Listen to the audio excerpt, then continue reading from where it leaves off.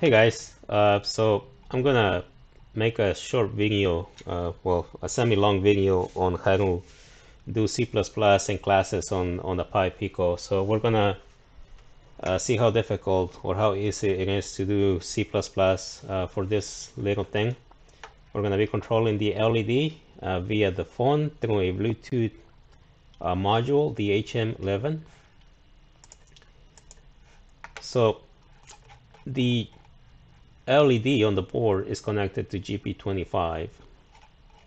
And the HM11 will be connected to pin 22 and 21, which are GP17 and 16 for UART0. So without any delay, let's get to it. This is my project file. So to create a new project, you have to create a new folder.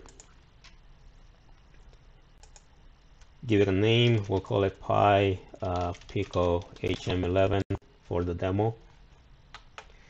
And then you open the folder in Visual Studio Code to create your project, and you start adding your files. So the first file we need to add, and this is a requirement, is cmake lists lists.txt. And also we're missing a file here, so if we go back to the folder, the reason I have this one here is because it needs to be inside every project, so I'll just copy it over and you'll see it appear here. Okay, so we go back to our cmake lists and we start adding the minimum requirements for the configuration for this to work. So say minimum require will be version 3.12, and we need to include that file we just talked about, this one. So it'll be Pico SDK import .cmake, and then this will be all C++, so we'll have to specify what standard we're using, which is C++ standard 17, and then we name the project. We'll name it HM11, and then we need to add, oh sorry, you need to initialize the SDK and then add your executables, HM11. We're gonna add the list here as soon as we start having them. We don't have anything right now. Then you add your target libraries, put your project, HM11. We need two for this demo. So the first one is the Pico std library, and the second one is hardware, yeah, underscore UART.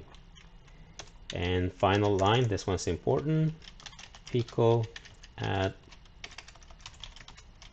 extra outputs, HM11. This is the one that creates the .uf2 file. Without it, you won't get that file. So now that we have this, we can save it. We'll add the other file, which will be main.cpp, cpp because it's C++. So we're not going to add any code right now. We're just going to add it here. This is one of our executables. And for some reason, my setup doesn't configure anything. I need to close the folder once I have my initial setup, and then open the folder again, and the configuration will take place. So there it goes. Let's wait for that to finish.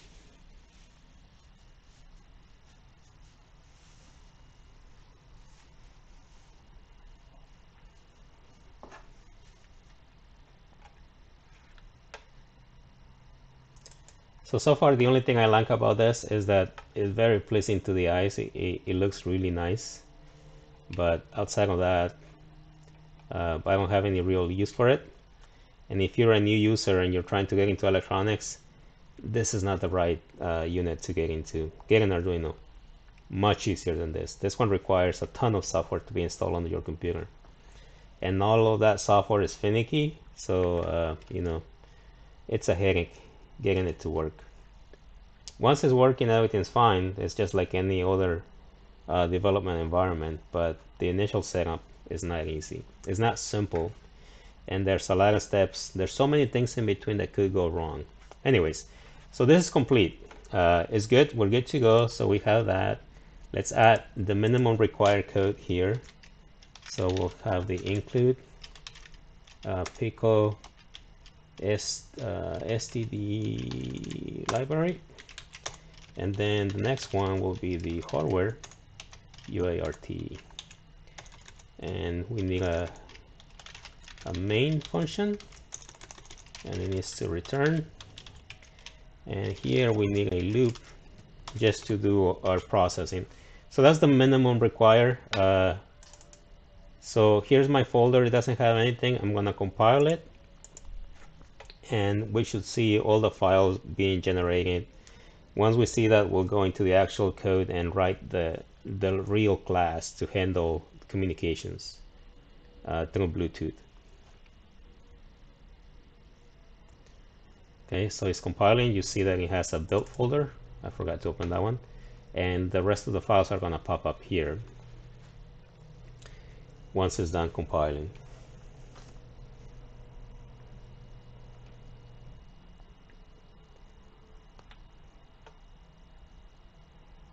Okay, it's a little slow because I'm recording video. Okay, 90%.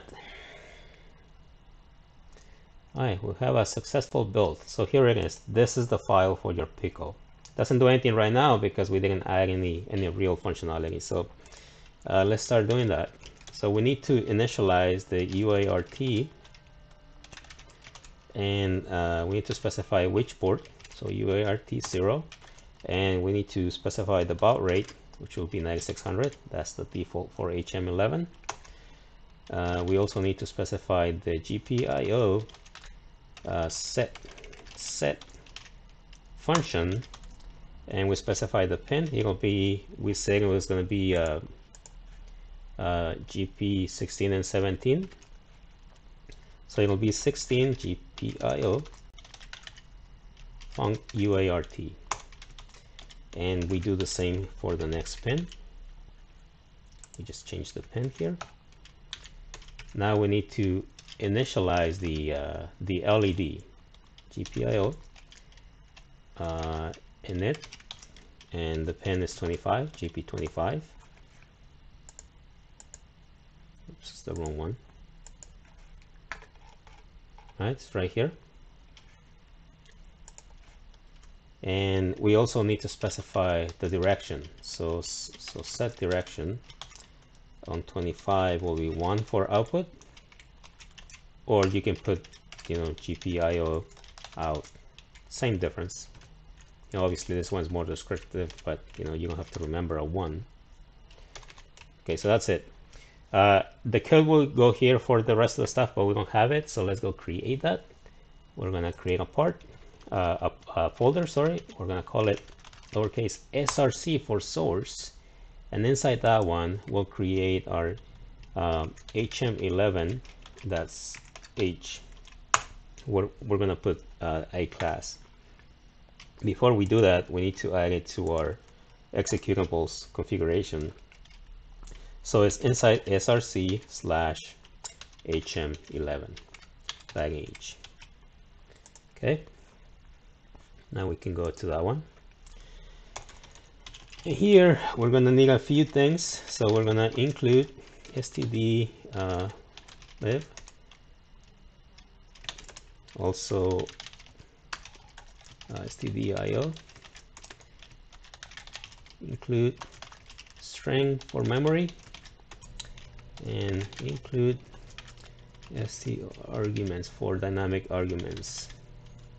And I think that's it, hopefully.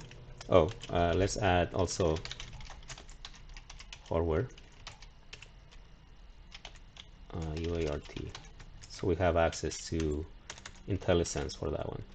So now we just type class, press enter, it'll give us a template, we'll take it, that's what we want.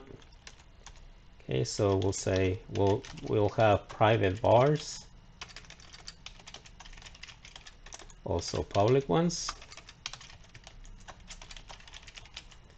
and public functions. Okay, so first with the private ones, so we need a buffer, 100 characters. This is to store the data as we're getting it, since we're going to be getting one character at a time. We also need a way to know how many characters we have so far in the buffer, since we have a limit of 100. For public variables, we need also a buffer for once we have a message, we want to have it separate from the buffer because we're going to continue getting more data. Right, 100.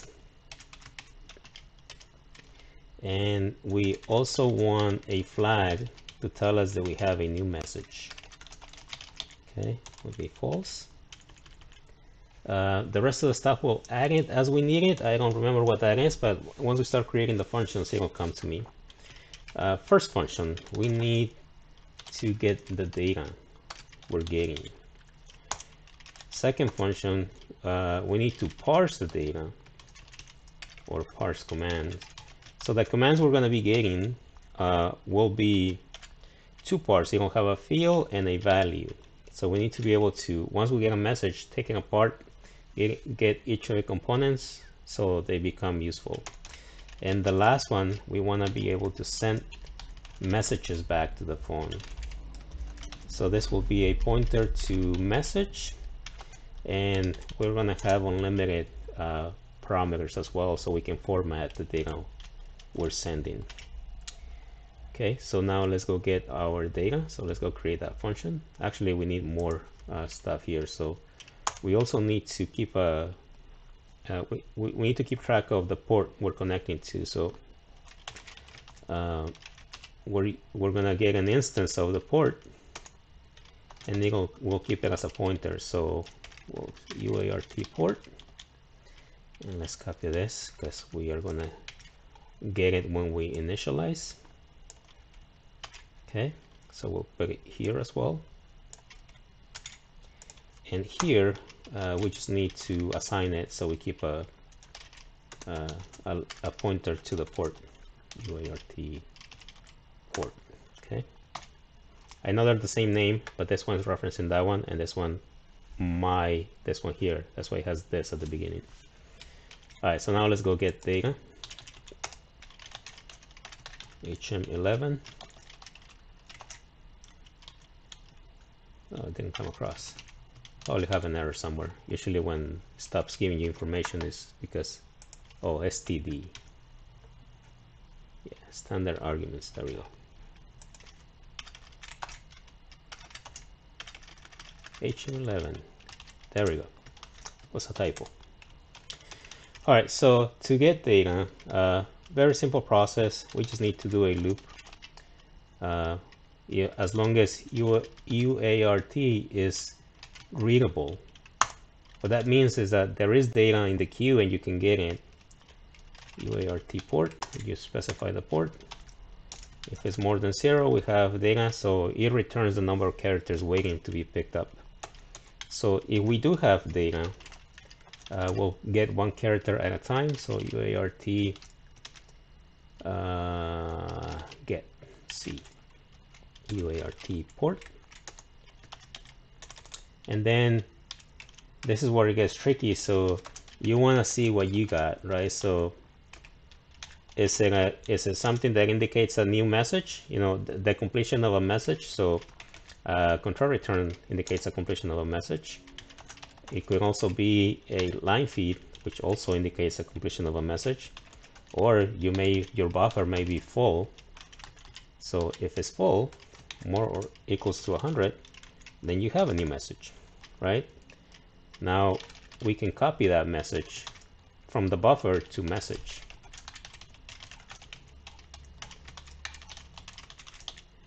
And then memset, we can clear buffer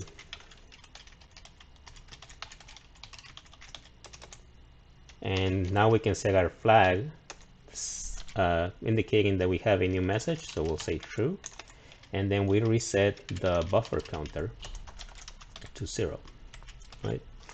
Let's complain about this one, something to do with this one, not sure what. We'll find out once we compile. Or let's see, mcopy is undefined. Why? Mcopy should be here under string. Oh, cpy, sorry. There we go. Okay, so else, if none of those conditions are true, then we have a new character and we want to store that in our buffer. Counter, we want to increase it by 1 after it's assigned. Okay, we're done with that message. The next one is to parse the command. So to parse the command, we do need more global variables. We need a couple of buffers. Well, one will be for field name. It'll be 100. The other one will be for field value string. So the value in text representation, or represented as text. 100 as well. And finally, we want the actual value as a number. Okay, so that should do it. Now let's go define our parse command.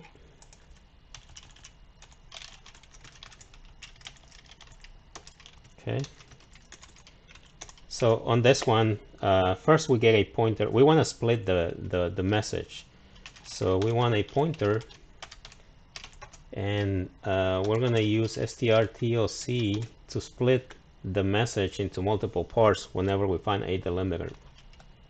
So we'll put message here. The delimiter will be that, a colon. That's what we're getting from the phone. And so once we get the first part, we'll get a pointer to the first element of whatever that is. And we can store it. So we'll use sprint to copy it over to field name. And we'll put PTR. And we'll do another one because we're going to need the exact same thing. So PTR equals strtok, and we'll put null on this one to indicate that we're continuing with the next element, same delimiter. And this one is field name, field value, sorry, string. Last one is the field value by itself.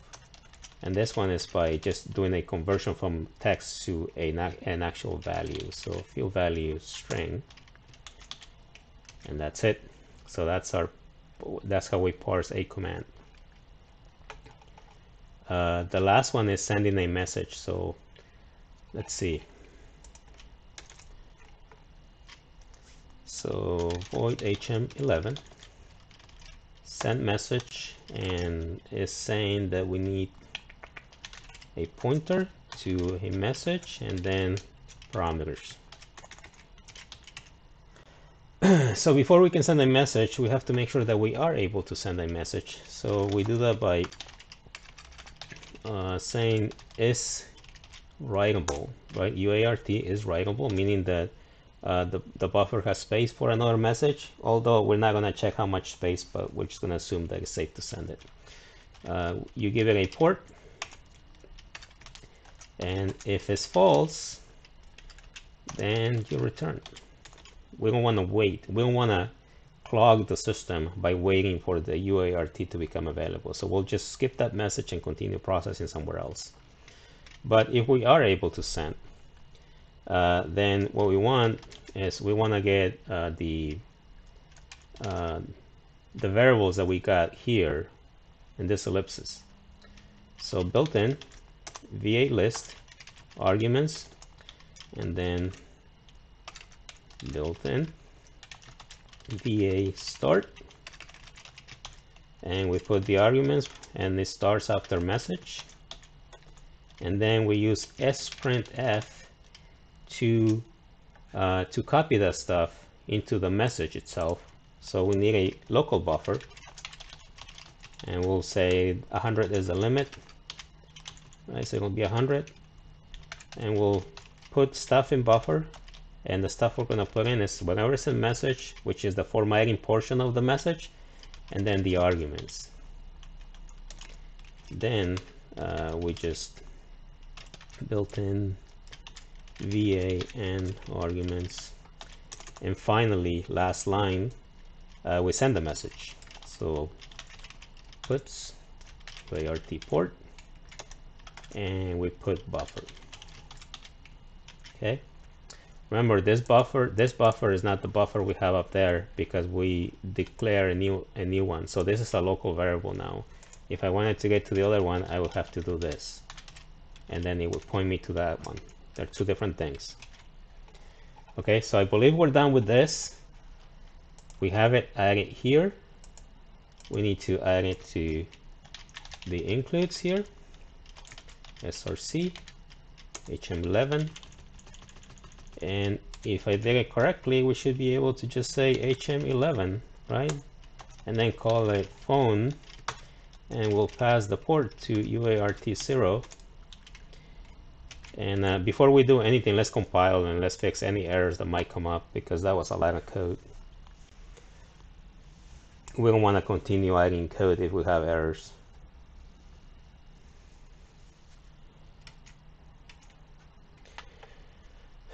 No errors. So it compiled. Here's the time. Is the time down here. So it's 10:46. So now we can make use of that new communication flexibility we have. So now in the loop we want to call the get data function all the time. So if there's data, we can get it, and then we can check to see if we have a new message. And if we do have a new message, then we want to first off, obviously we want to say new message equals false because we picked it up. So we need to flag it that there's no new messages, no more new messages. And then we want to parse the command, and now we can check what we got. So we can say str compare, and we're gonna compare the the field name against what we're expecting. We're expecting something that says LED, so that's gonna be the command coming in, and if it is the same, we'll get a 0. And if that is the case, then we should be able to just say GPIO put 25 to whatever the phone value is, and that will be the way of blinking the LED. So unfortunately I don't have the Pico connected to my laptop. I have it on my Mac, so I have to compile, email it to my Mac, and then I'll do it. So let me compile it first. Let's make sure that it compiles all the way through. You'll see it here. Okay, 0. So 10:47 is done. Now let me email it. Hold on. Let me grab it and bring it over.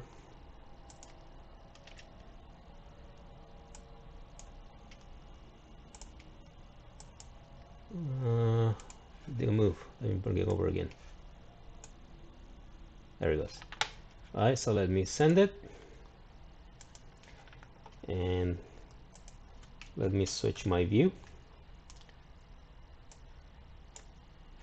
Okay, so here's my phone, here's my unit. Let me oops. So let me put it on the phone. Obviously we're not gonna see anything. Actually, let's now let's just leave it the way it is. All right, so let me put it on the let me see if I got it already. Let me see if I got my mail, or did I send it to, oh, there it is. All right, so I'm gonna drop it on the unit. There it is. Nothing's happening. Let me open my application here.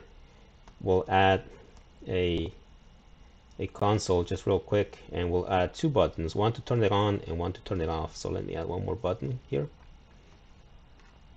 And let me bring this down. Let me first connect to it. Well, actually, after. Let me set it up. So this one will say on, and it's gonna send a command that is gonna say LED, which is the one we specify, and it'll send a 1, and this one will say off, and it's gonna send LED, and it's gonna send a 0, since we know that on the LED, if you put a 0, it turns it off, and if you put a 1, it turns it on. So now we can connect to it. This one is tank. Let me set up the whole thing. There it is, it's connected. So now if I press on, if I did everything correctly, that LED will turn on. There it is. And off. Ah, it's not doing it.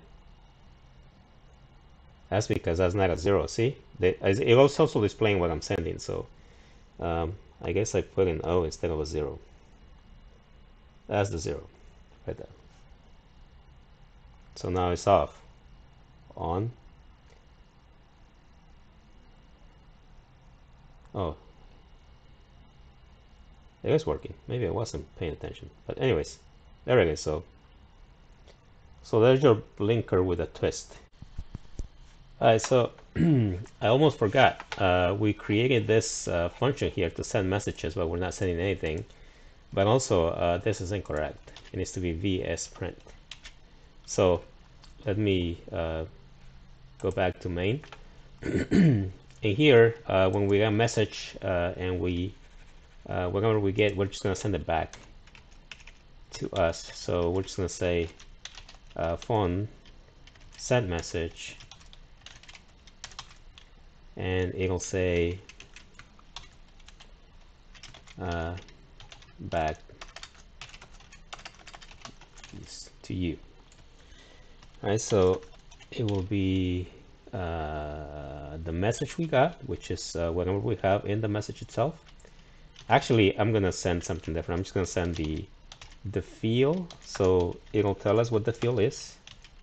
Alright, and then the field value, or the value, and also the value as a string, just so we can see what it is. So phone field name, and then again phone field value, yeah, and oh, I keep mistyping phone field value string. So let's compile this, and let me go back to my folder while it compiles.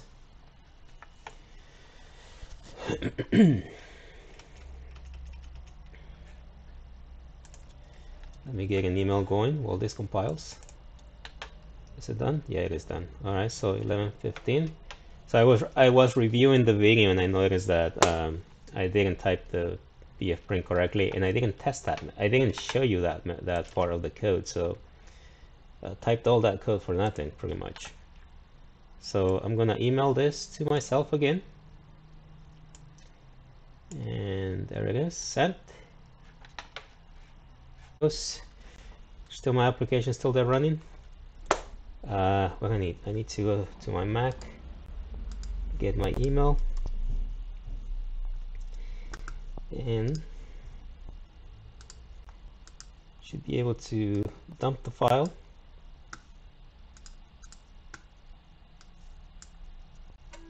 There it is. So now when I send a message, make this a little bigger so it's easier to see. Let me move this up. All right, so when I send a message, we'll get according to this, we'll get a field, and whatever name the field is, which should be LED, a value, should be 0 or a 1, and then a 0 or a 1 as well, but it's a string representation. You're not going to see anything different there. So let me send on. All right, it turned on. We didn't get any message. Now there's a reason for that. Let me go and show you the code.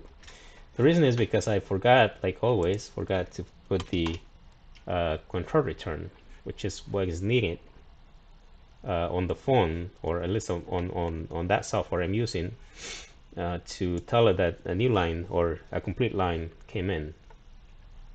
So we're compiling again. Let me get another email going. And is it done compiling? Not yet, still going. All right, done. Let me drop that in, send it. Let me switch the view. And again, let me disconnect this thing. All right. Go to my Mac, my email. There's the email. Drop it. Okay, so now when I press it, you see that I get that part. I get the field LED value, whatever it is.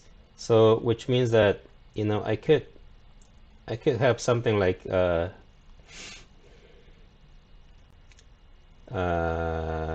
guess let's put another button just for kicks. And this one's just gonna send a bunch of nothing. So when I press it, you'll get that I get a lot. There's no change here because, you know, it is looking for LED. So if it says something else, it doesn't catch it, but LED does, on and off. Anyway, so that's what I forgot. So I recorded the second part of the video. So I'm gonna splice the video together, not splice the video, put the video together, and then you'll see. So later.